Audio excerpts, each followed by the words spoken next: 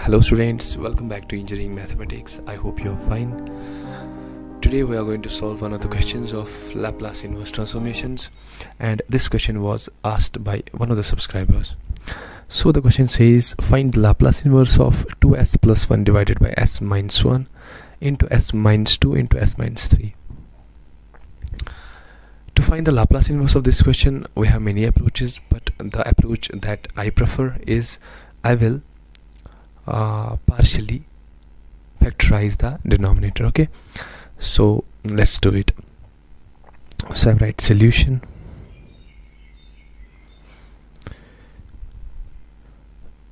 two s plus 1 divided by s minus 1 into s minus 2 into s minus 3. Okay, now we need to partially factorize it. So how many terms would be in RHS? 3 terms, because we have 3 terms in the denominator, 1, 2 and 3, and all the terms will be separated by a plus sign. Okay, fine. Denominator, first term denominator will be s minus 1, second will be s minus 2, and the third will be s minus 3. Now the question arises, what are you going to put in the numerator of the first term, second and third?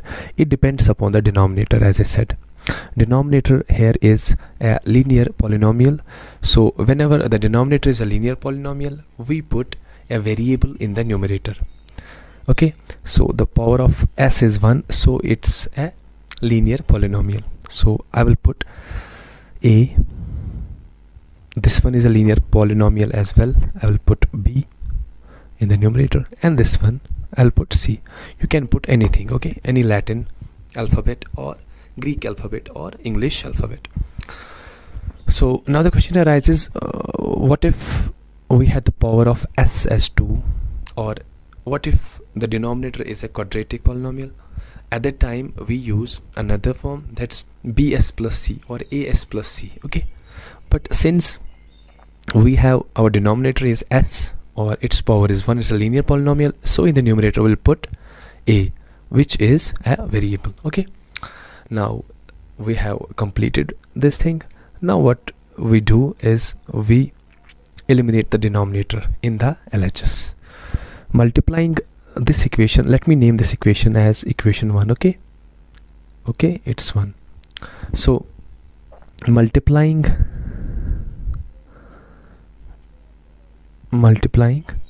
equation 1 by the denominator. Okay, that's s minus 1, s minus 2 and s minus 3. Okay, so this will give me s plus 1 is equal to, this thing will give me a s minus 2 s minus 3, okay, plus b s minus 1 s minus 3, and then plus c s minus 1 s minus 2.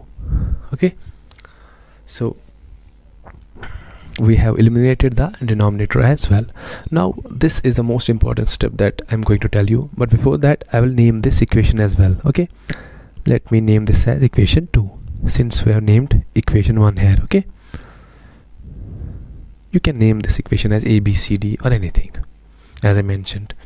So the most important step is we have to give the values here of s, put any values of s, so that we get the values of our variables, that's a, b and c. Okay, now according to this equation, if I give first value to s as 1, this term will become 0. Obviously this term will also become 0, because 1 minus 1 will be 0, and c into 0 and this in 0 would be all 0, and I will get the value of a.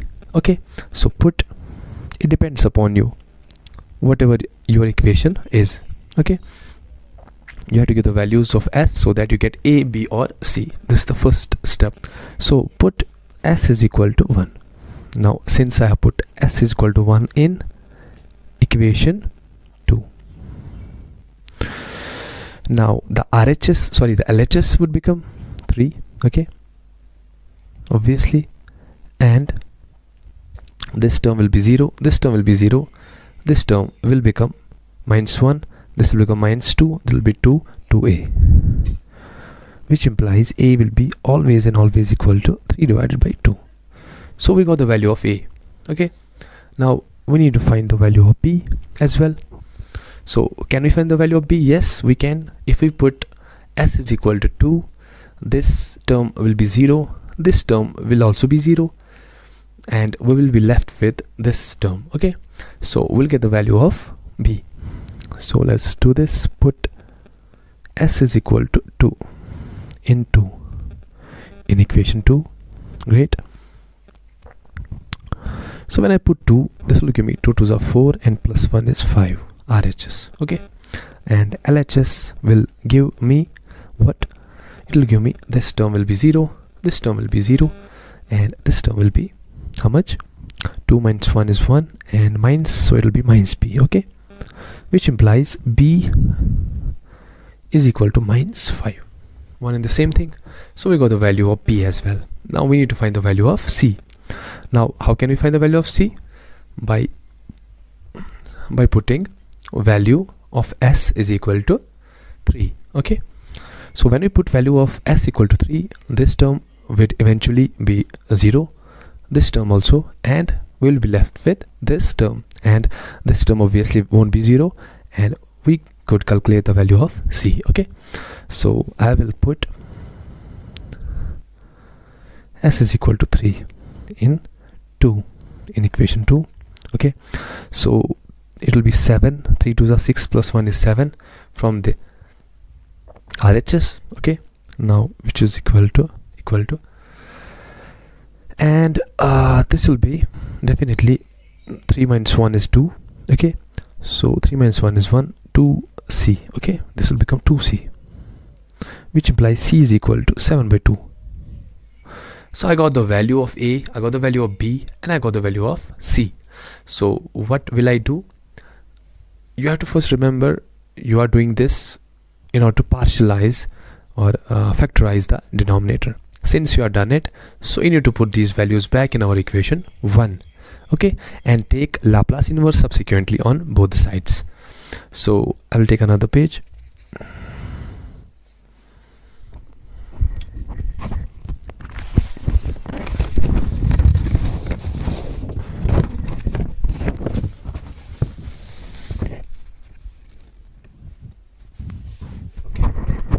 So put these values of a, b, c in equation 1. So what's equation 1? Equation 1 is 2s minus 1 divided by s minus 1, s minus 2, and s minus 3. Great.